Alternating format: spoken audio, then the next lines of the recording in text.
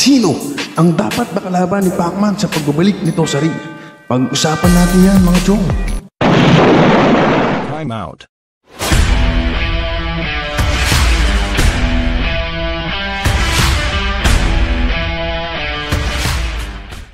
Laman nga ngayon ng maraming sports articles at maraming linya ng balitaan ang pangalan ng ating 12-time world champion in 8 different division, Senator Manny Pacquiao. Ang mga artikulong ito ay naglalaman ng mga potensyal na kalaban ng ating pambansang kamao.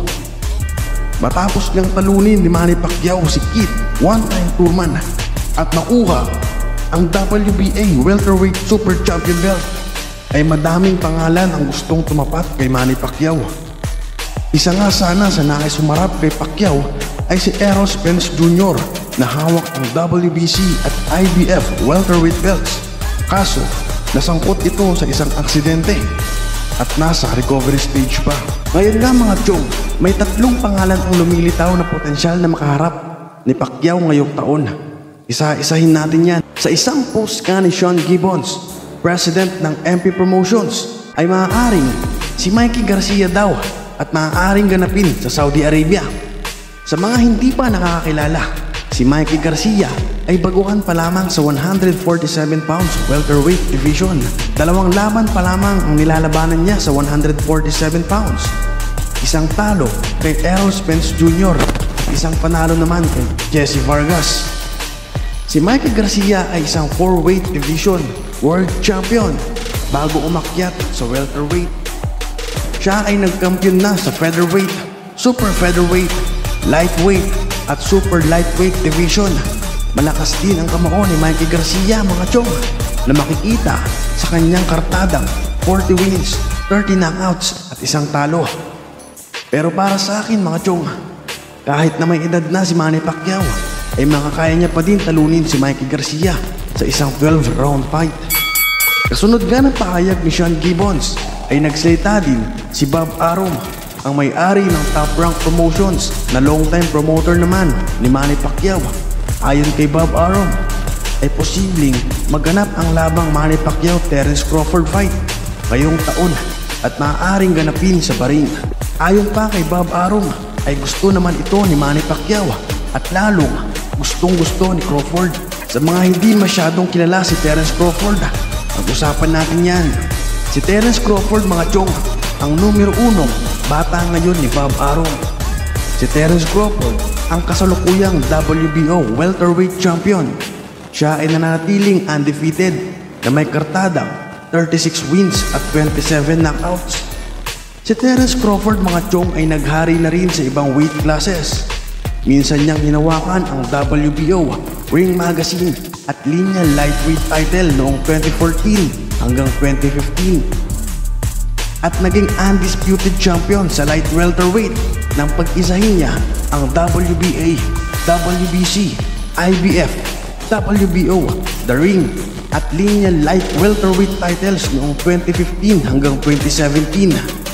Siya ay multiple champion na in 3 weight classes. Sa ngayon, si Terrence Crawford ay nasa pang-4 sa pound for pound rankings.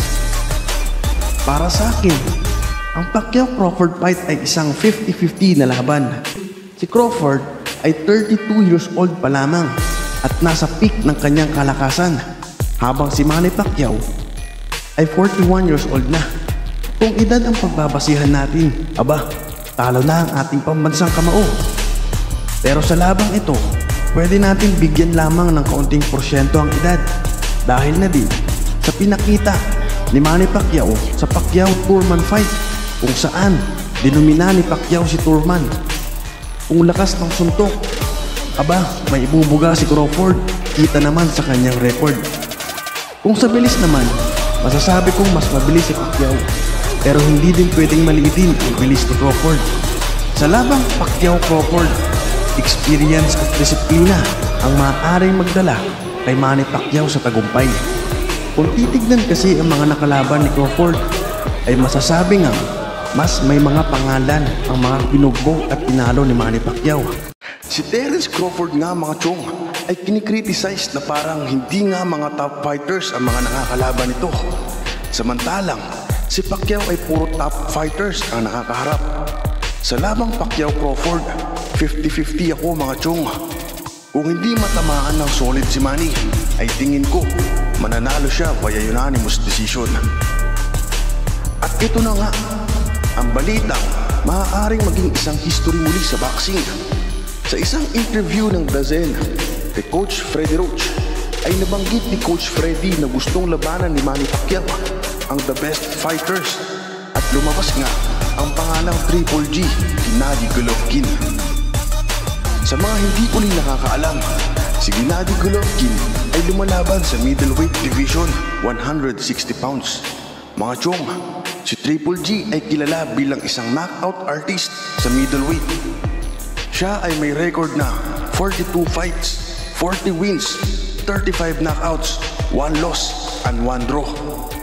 Ang 1 loss and 1 draw niya ay galing sa laban niya kay Canelo Alvarez. Si Gennady Golovkin ay 2-time middleweight champion mga chong. Minsan niyang na-unify ang WBA, WBC, IBF at IBO middleweight titles noong 2014 hanggang 2018. Matapos ang talo niya kay Canelo Alvarez, muli niyang nakuha ang IBF at IBO titles.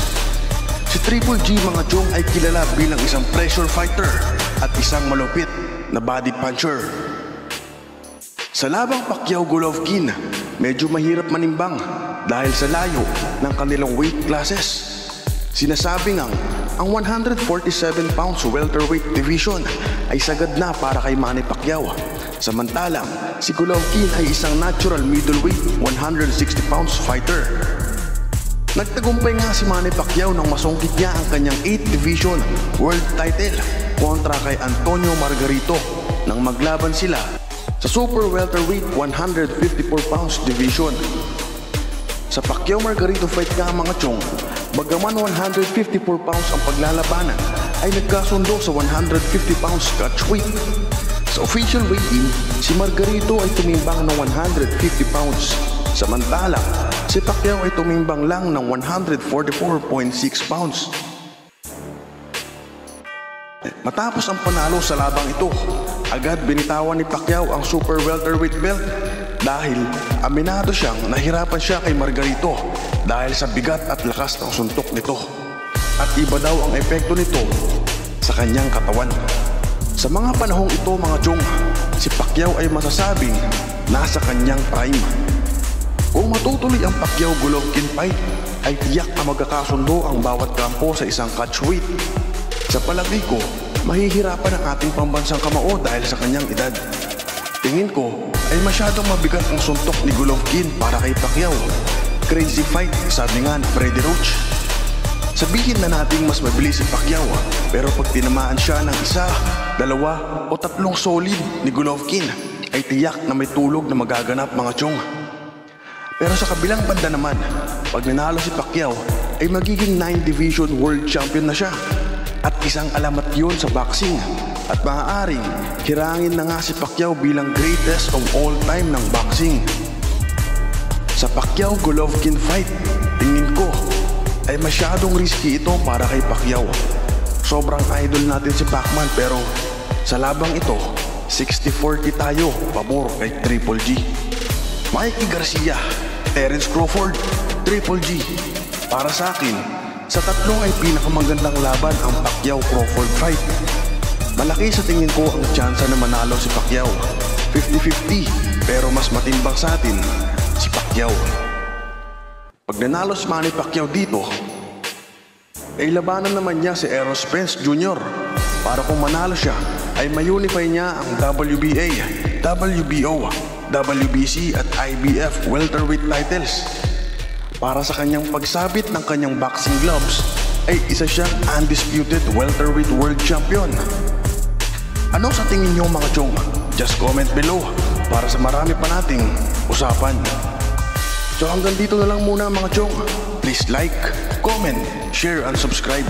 At huwag kalimutang i-hit ang notification bell para sa mas madami pa nating usapan. Maraming salamat.